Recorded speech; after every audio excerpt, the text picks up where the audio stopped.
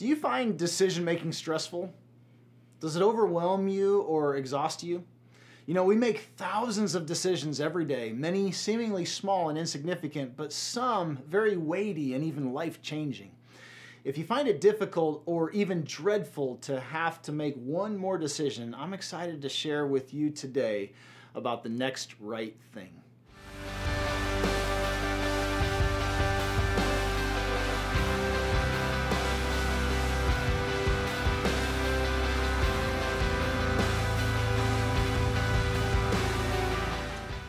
Hey friends, I'm Jeremiah Porter, host of Project Lighthouse. I'd love to have you join us here. To do so, click the subscribe button and the little bell to be notified as soon as we post new videos.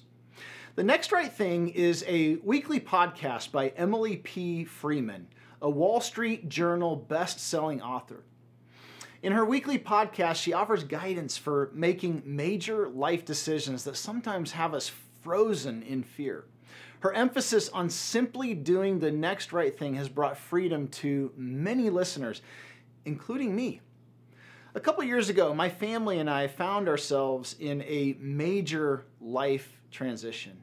My 6-year ministry as lead pastor of a church had come to an end, and we were faced with major decisions about where to go next. We knew we needed to leave our small town to pastor somewhere else, but where?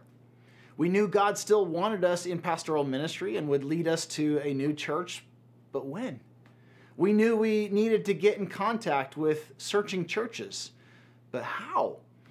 At one point, we were in conversation with 3 different churches at the same time. Which one were we supposed to proceed with? And what about our kids? How will they do leaving their friends in familiar places? Will they be okay? Will they make new friends quickly? Will they embrace a new place and a new church? You know, I tend to get overwhelmed in decision making when I realize how far we are from getting to the end result of the decision. Think about moving. You have your next home secured, and now is the time to make the move. Cool, right? But then you look around and are quickly overwhelmed at the thought of getting a house full of stuff packed and loaded into a U-Haul truck.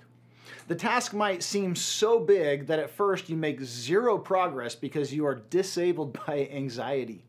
How do you get an entire house packed up, loaded up, unloaded, and unpacked?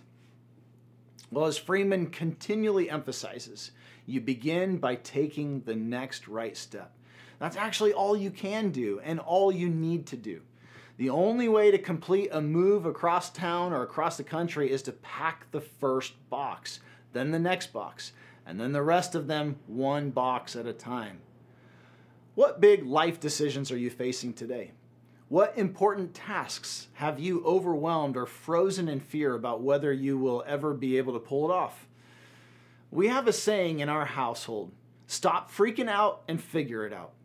Stop freaking out and figure out what your next right step is. That's what you need to do, and really all you can do. You can't get to step 3, 4, or the final step without taking the first step and each right step after that. So I want to encourage you to check out Emily P. Freeman's weekly podcast, The Next Right Thing.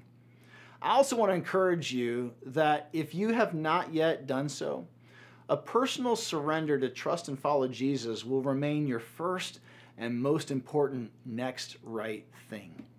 If you have not yet put your trust in Jesus Christ, I would love to help you do that. Perhaps you have some questions you need answered before you're ready to give your life to Jesus. Or maybe you're ready to do that now.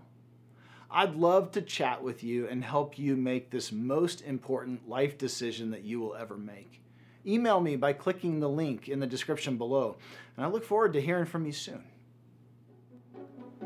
If you would like to learn more about how God helps us in our struggles in life, check out a series I preached based on the Psalms titled, What Works When Life Doesn't?